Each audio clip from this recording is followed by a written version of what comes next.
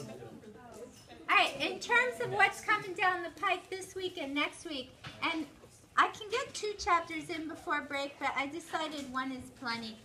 So that'll allow us more time to review for this semester exam, which we'll talk about when it gets closer. In regard to this week, we're going to introduce the mole. This is a critically important chapter for the rest of the year. It's very mathy. So those of you who are good at like Algebra 1, just basic type conversions, I think you will be extremely happy. If you're struggling in Algebra 2 right now, don't worry because this is very basic math, so you're not going to have any trouble with it, and we've already done some of it this year. So it's the factor label method. It's very easy. So this week we'll be introducing the very basics up through percent composition of a hydrate. And then I think we'll quiz Monday, and we probably can get the lab started as well for Monday and Tuesday. And then we'll get into empirical and molecular formula toward the end of next week. And I'm looking to test out the following week. And then we'll have the remainder of that week for semester exam review. And I'll have a review sheet for you and get you ready for your semester exam. All right? So that's what's coming.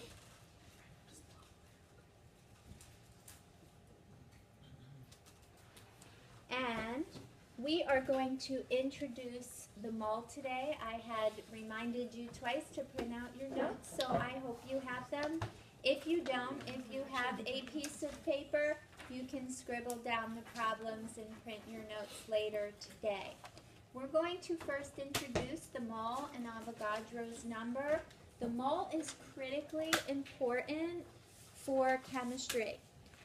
We know that atoms are very, very small, and we don't want to count with numbers that are to the 23rd power. And so chemists have devised a way that is much easier to work with quantities, and that is introducing the mole. So the mole is an amount of substance. It's going to allow chemists to relate different substances with one another. And you can think about the mole very similarly to the way that you think about a dozen. If I told you that there were a dozen kids absent today, how many kids would be absent? 12. If you decide to eat 12 cookies, you're probably going to have a stomachache, but that would be a dozen. And if you have a dozen pencils in your backpack, you would have 12. And if there are a dozen boys in here, there would be 12 boys. So a dozen is always 12, and a mole is always a certain amount of substance. And that's what we're going to relate here. I thought this was one of the very interesting videos that really illustrates what a mole is. And so we're going to take a look at this brief video on the mole.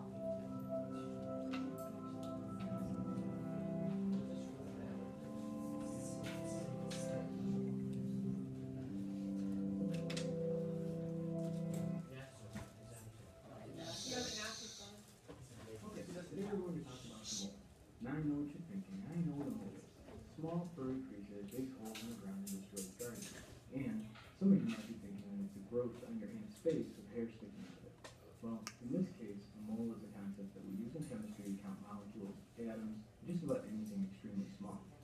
Have you ever wondered how many atoms there are in the universe, or in your body, or even in a grain of sand?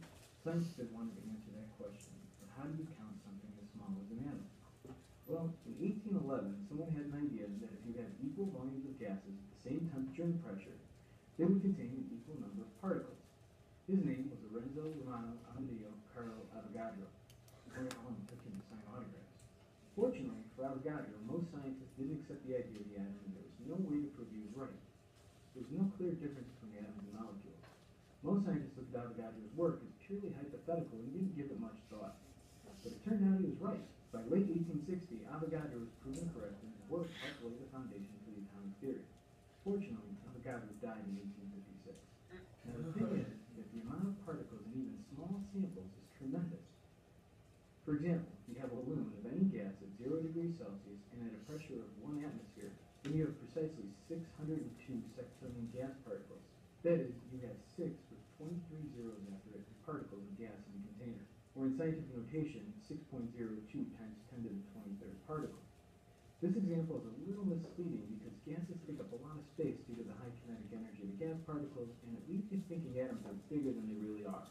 Instead, think of water molecules.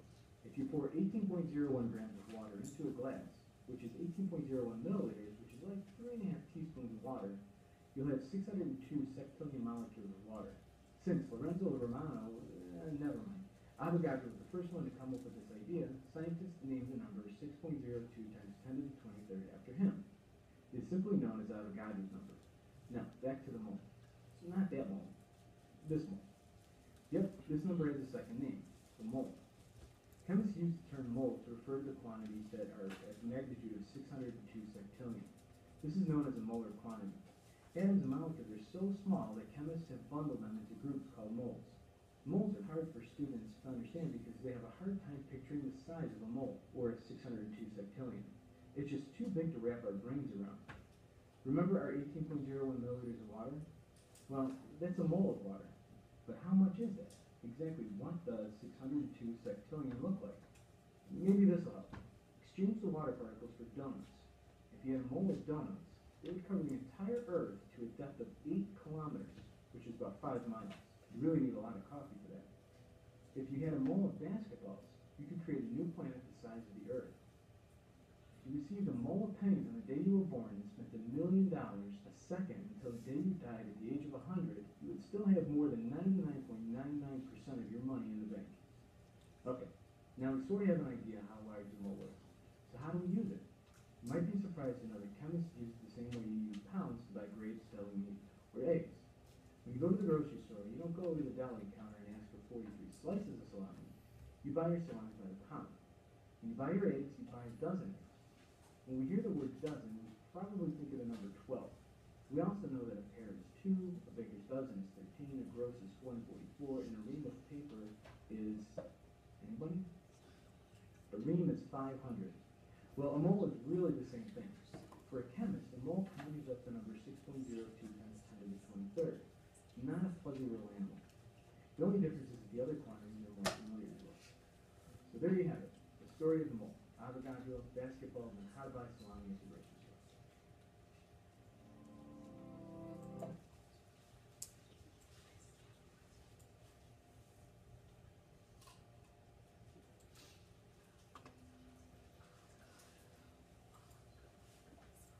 All right, question, stretching?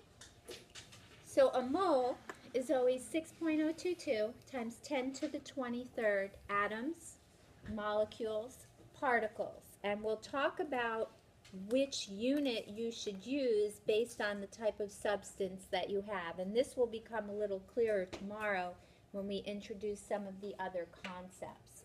But hopefully you got a basis for what a mole is and why it's needed. What you will also see is the link between a mole and mass. Based on the fact that we use balances in the lab, we measure things out in grams. So we will need to be able to relate mass of a substance to moles of a substance, and we'll be taking a look at that as well. So it says a mole contains as many elementary entities as there are atoms in exactly 12 grams of C12. So C12, carbon has an atomic number of 6, a mass number of 12. And in 12 grams, you can set carbon 12 as your standard, and we'll talk about these elementary entities. When I say elementary entities, you'll see that if you have an element from the periodic table, sulfur, carbon, iron, tin, doesn't matter, your elementary entity will be an atom, and that's what we'll talk about today. If you have a diatomic element like bromine, Br2, or iodine, I2, or nitrogen, N2, etc., or a covalent compound such as carbon dioxide, carbon tetrachloride, your elementary entity will be a molecule. We'll talk about those tomorrow. And if you have an ionic compound, then your elementary entity is a formula unit, or usually we say particle when we're dealing with Avogadro's constant. So we already said that atoms are very small. To assist in counting them, chemists have come up with a unit called the mole, and that will represent the elementary entities in your substance. So your equivalency is right here. It's basically stated several times. 1 mole of anything is equal to 6.022 times 10 to the 23rd atoms. So for example, if you had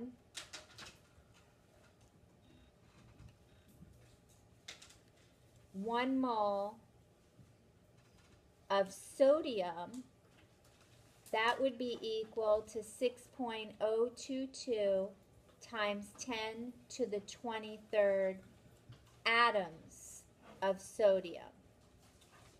And if you had 1 mole of carbon, that would be equal to 6.022 times 10 to the 23rd atoms of carbon. If you had 1 mole of chlorine gas, a diatomic element, that would be 6.022 times 10 to the 23rd molecules of chlorine gas. And that's because here you have a diatomic element, so it's molecules. And we'll come back to this point tomorrow. I don't want to confuse the issue. But 1 mole of anything is equal to Avogadro's constant. And if it's an element, you'll have atoms. Also important in these equivalencies, you'll see that you've got your quantity, 1 mole, of some substance, and that's equal to Avogadro's number expressed as a quantity of the same substance. And this concept of 1, 2, 3, number, unit, substance, is going to be critically important, and you'll see that as we set up our problems. All right? Questions at this point? All right, and this is all going to fit into our overall learning goal, which is really to understand what a mole is and how chemists use it. So we're going to do some very simple factor label method problems where we're going to convert from one quantity to another based on this first equivalency that we have established. Now the first 2 problems are already done for you.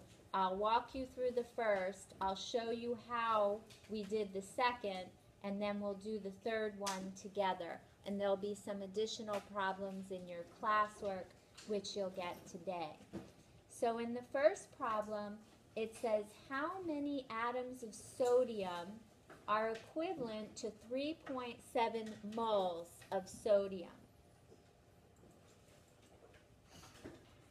The given is in blue. Again, it's going to be a quantity. You're given 3.7 moles of sodium. What we want to know is atoms of sodium. That's what we're looking for. You're always going to start with your given on the left. So here's your given, 3.7 moles of sodium. In red is what we're looking for, atoms of sodium. This is the same factor label method that we talked about in Chapter 1, and it went with Quiz 1-1. Here's my given, 3.7 moles of sodium. Whatever unit is here must go in the denominator of my first fraction so that it cancels. If you have moles of sodium here, for this chapter, you'll always have 1 mole of it. And we know that 1 mole of anything, in this case sodium, is equal to Avogadro's constant, 6.022 times 10 to the 23rd atoms of sodium. So the moles cancel, and then you multiply the two numerators. If you don't have a calculator, there are several on my desk. I also want to remind you exactly how we plug it into the calculator. So you have 3.7 times 6.022. Instead of times 10, what button do we hit? EE or EXP. If you've got the multi-view, it's a little more involved. So EE 23 equals. Couple things to consider here. If you ever have 10 times 10 to the 23rd power, make sure when you look at your whole answer you don't forget what's all the way to the right, because a lot of kids do. Also, in terms of what was given, you were given 3.7 moles. How many sig figs is 3.7? 2. So your answer is going to kick back in 2 sig figs. 2.2 times 10 to the 24th. So make sure you're plugging into your calculator properly. You don't want calculator errors. So 3.7 times Avogadro's constant is 2.2 times 10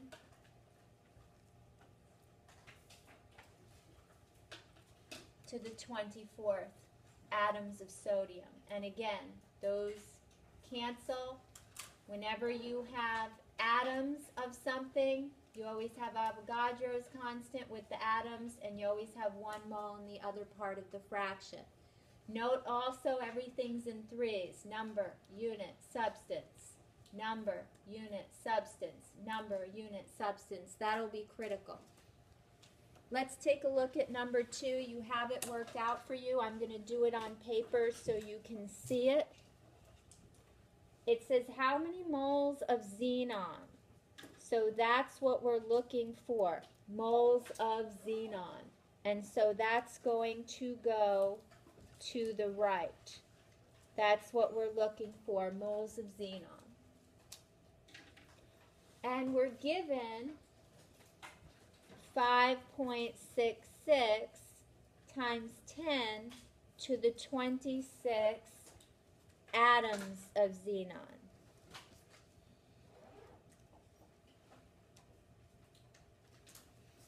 And again, whatever unit and substance I'm given is going to go in the denominator of my first fraction.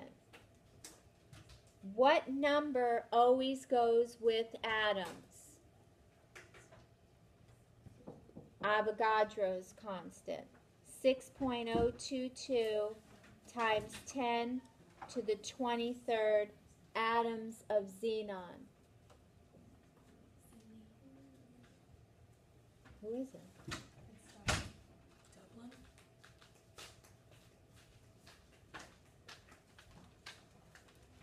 That allows me to cancel those units. And then what goes in the other part of the fraction? 1 mole of it. 1 mole of the substance. Now just be careful. This is like one big fraction.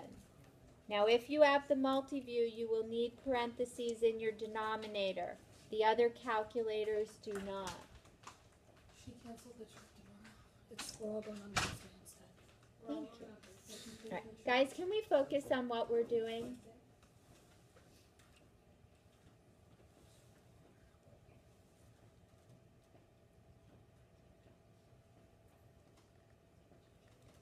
We've got 5.66 EE26 divided by 6.022 EE23 equals.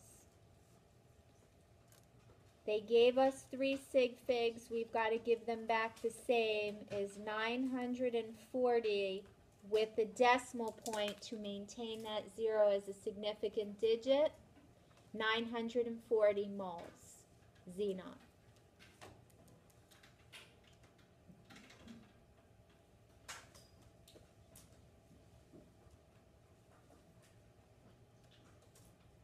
And again, making sure you can use your calculator is very important. You're going to get a lot of practice with this.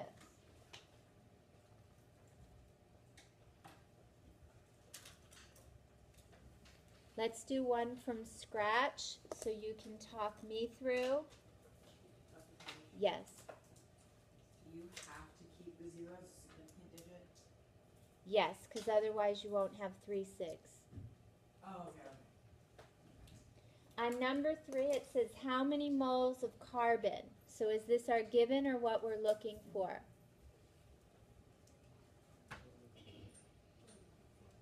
Has to be what we're looking for because you don't have a number there. So we're looking for moles of carbon,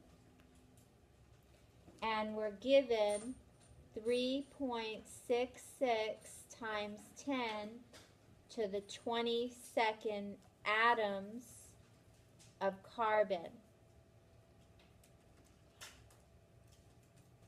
If we're given atoms of carbon, what must go in the denominator of that fraction?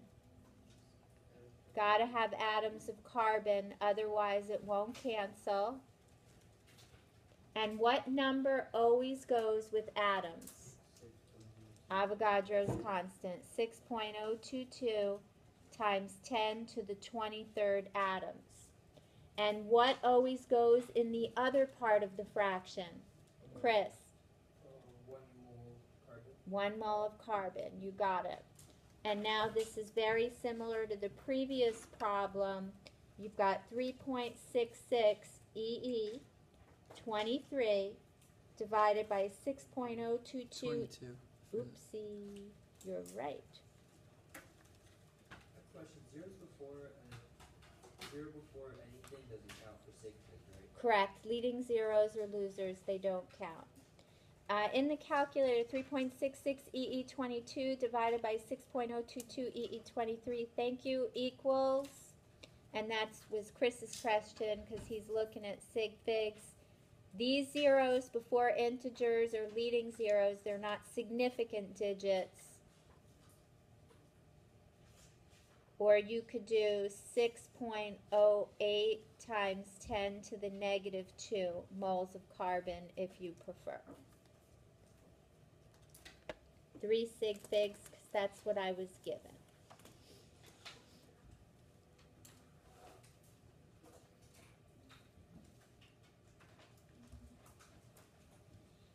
Yes, yes? Very basic Algebra 1 based math. All right, so if you have them all and you want to go to atoms, and we've been dealing with atoms here because we just had elements, or you could have molecules, and we'll get into that tomorrow, or particles if we have ionic compounds. We know that we're going to use Avogadro's constant because 1 mole of anything is equal to Avogadro's constant. It's not an avocado, it's an Avogadro. You eat avocados. And interestingly, avocados are the most caloric fruit. So all that guacamole dip, that must be really, really pound producing. Don't worry, it's no worse than the Fritos, Doritos, and other fabulous snacks that you have in here. It's not good for you. All right. So, in the lab, we use balances. Not scales, but balances. And what unit does the balance give us in its reading? Grams. So we're not really going to be playing with this in the lab. We need a way to compare different substances using the mole, but first measuring out the mass in grams. And that's the piece we're going to look at. So this is an interesting concept, and people will spend weeks on it. But truthfully, it's the factor label method. You're all really good at math, and this is going to be very simple for you. What's really critical to make sure that you can make solutions by massing out substances is to make sure that you can do a mole to mass or mass to mole conversion. And that introduces the concept known as molar mass. And what this says is with molar mass, it says that 1 mole of any substance is equal to its mass in grams. But when we used the periodic table previously, we said, oh, well, if we look up carbon, carbon's atomic mass is 12.011 AMU, atomic mass units. So now we need a way to work grams into it. And this is very, very, very simple.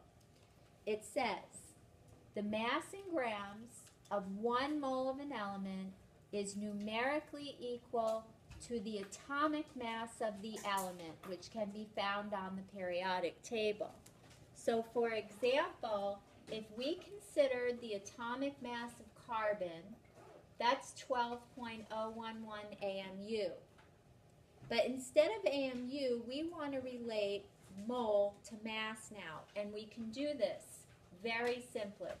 Instead of AMU for atomic mass unit, we're going to replace this unit with grams per mole.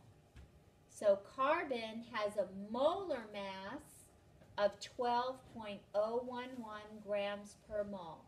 And what that means as an equivalency, we basically have 1 mole of the substance, 1 mole of carbon, is equal to its mass in grams off the periodic table. So 1 mole of any substance is equal to its mass in grams. So 1 mole of carbon is equal to 12.011 grams of carbon. Very straightforward. If you had sodium, its atomic mass is 22.99 AMU. Instead of AMU, use grams per mole. Now we're not talking about atomic mass, but rather molar mass. As the equivalency, 1 mole of the substance, which in this case is sodium, is equal to its mass in grams, 22.990 grams. So 1 mole of any substance is equal to its mass off the periodic table in grams. And this will allow us to convert from mass to moles. So for example, if we have mass and that's in grams, we can go from mass to moles using the periodic table. And that's what we're going to do here, because we know that 1 mole of any substance is equal to its mass in grams. And that's going to be the focus here. All right, so we're going to take a look at a series of examples to set up these problems and solve them. This will be very, very simple for you if you are neat with your setup. I'm trying to move the stool over. Here it goes. All righty.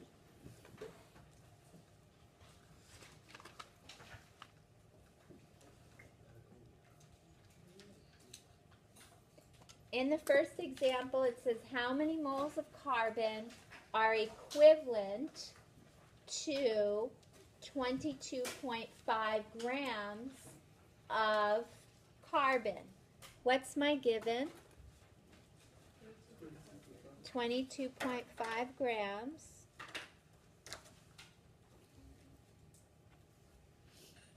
And what do I want to know? Moles of carbon.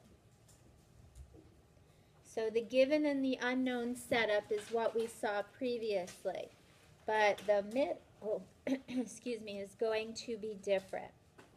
However, if you have a good understanding of the factor label method, you really can approach these problems the same way each time. I always let my units drive my problem. Grams of carbon is what's given, so grams of carbon must go here.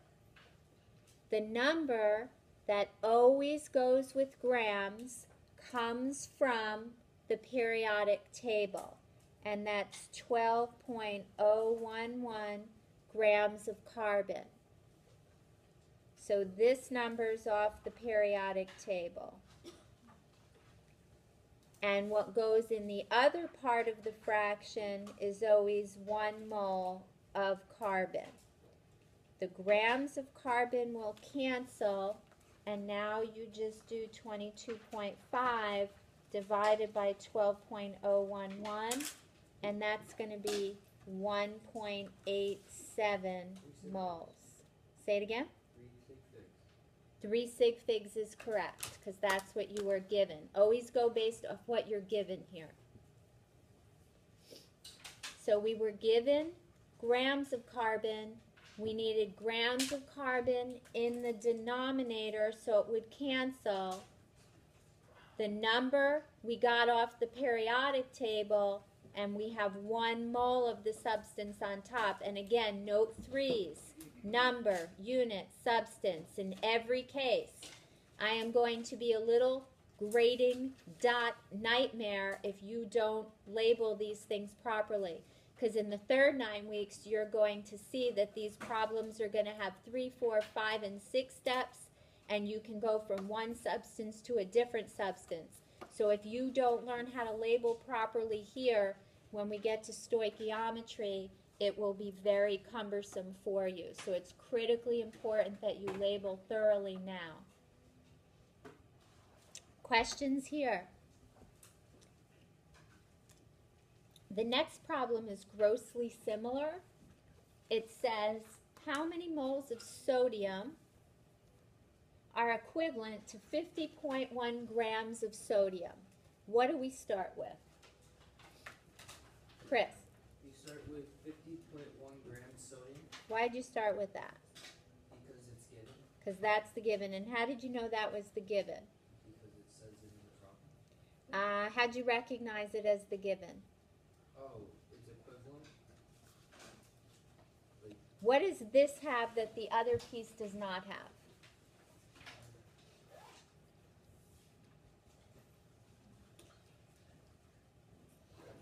A number, all right? Otherwise, you wouldn't know what to start with. All right, so you've got the whole quantity there. And what you want to know is moles of sodium. And I know it was obvious to you, Chris. I wasn't picking on you. I just wanted to make sure it was obvious to everybody. Alrighty, what goes in the denominator of that fraction? Ethan. 22.99 grams of sodium. Yes. So you knew it had to be grams of sodium, and where'd you get 22.990 from? The periodic. You got it. And then what goes on top? 1 mole of carbon. Good. Sodium. Oops. See, that's why it's important to label. Otherwise, you do stupid things like that. I'm just testing, sir. Just testing you. So, of course, it's sodium. Whenever you have moles and grams in the same fraction, you must have the same substance. Cancel, cancel.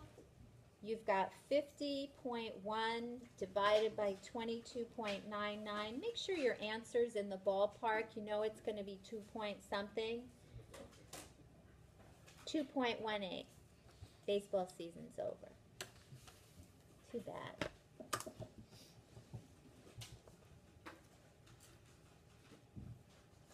Questions on 2?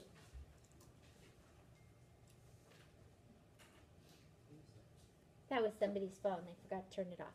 All right. 3 is very similar but slightly twisted. On number 3,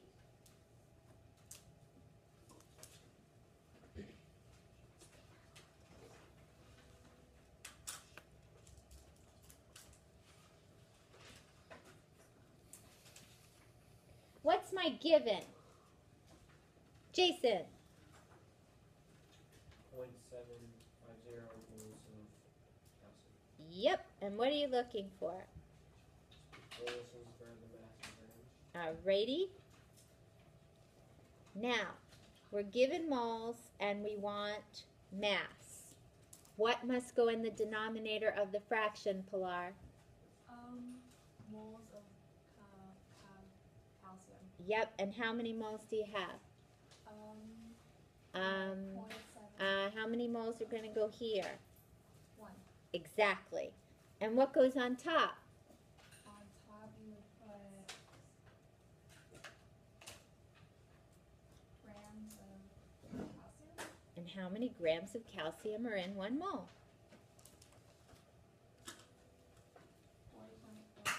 Perfect. Where'd you get that from? Periodic table. You got it. And then we just multiply, right? 30.1 grams of calcium. I want you guys to try number 4. You can do it. Got it. Shh.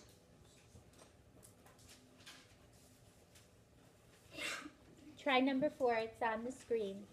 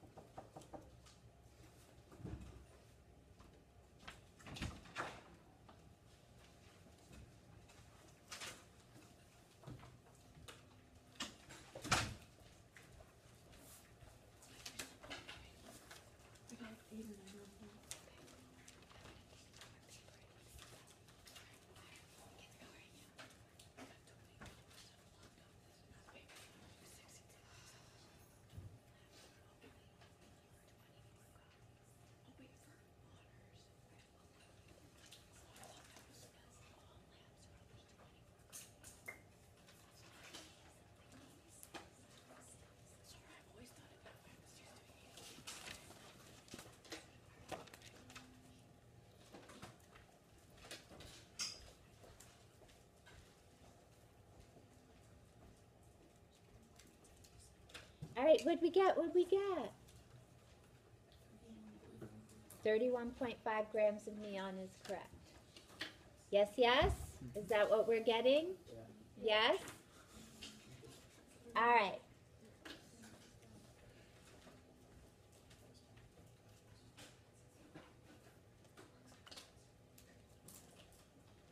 I'm going to show you number 5 and then give you your classwork and we'll pick up with this again, but let's work through one more problem just to show you what happens if the mole is not given or asked for.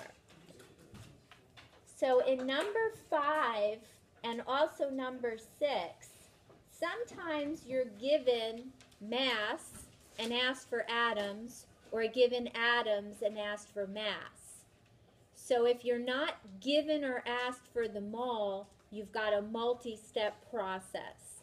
So in number 5, they want to know the mass in grams of strontium, and they want to know, when given atoms of strontium, what the equivalent mass is. So in green is what you're given, 3.50 times 10 to the 22nd atoms of strontium, and in yellow is what we're looking for.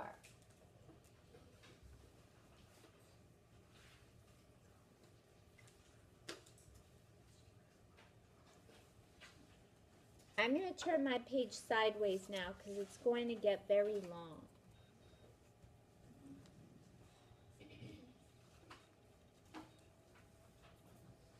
All right, so we're given 3.50 times 10 to the 22nd atoms of strontium. And we want to know the equivalent amount of mass in grams.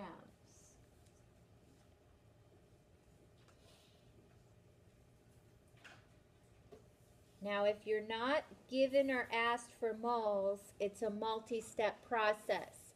But if you let your units drive your problem, you'll be much more successful. So we're given atoms of strontium, so what unit must go in the denominator of my first fraction? Atoms of strontium, good. And what number always goes with atoms? 6.022 times 10 to the 23rd. And what always goes in the other part of the fraction? 1 mole of it. Now, you have 1 mole of strontium, so what goes in the denominator of the second fraction? 1 mole of strontium, and you want to get to grams, and where's that going to come from? And when you look on the periodic table, strontium is 87.62. I would multiply all the numerators, hit equals, and then divide by the denominator. If you have a multiview, you will need parentheses for your denominator. 3.5 EE22 times 87.62 equals, divided by Avogadro's constant, and I get 5.09 grams. Is that what you got? Yeah. All right. We will pick up with these multi-step problems next time. I'm going to give you your classwork now. You still have a little time. In regard to your classwork, I need 1 more minute, please. You can do 1 through 6 and 9 through 11. To truly be successful in this chapter, it's critically important that you do a lot of practice problems. Otherwise, it really is difficult. Chemistry is not a spectator subject, guys. You've got to do. You don't just watch. So do. These problems need to be done for tomorrow, so when we do the multi-step problems, it's easier for you. We're also going to be looking at equivalencies for compounds, not just elements. And we'll pick up with this tomorrow. Questions? You're good? You've got it? Easy? Good.